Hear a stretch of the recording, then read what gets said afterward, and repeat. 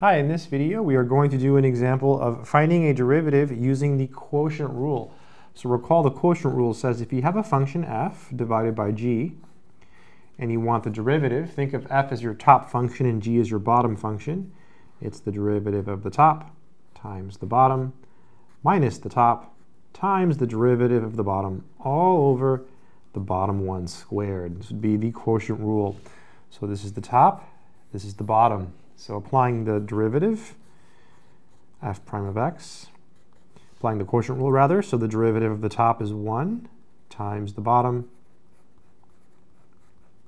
minus the top, which is x plus 1, times the derivative of the bottom, which will just be 4x, because the derivative of 1 is 0, all over the bottom 1 squared, which is 2x squared plus 1 squared. Going pretty fast here.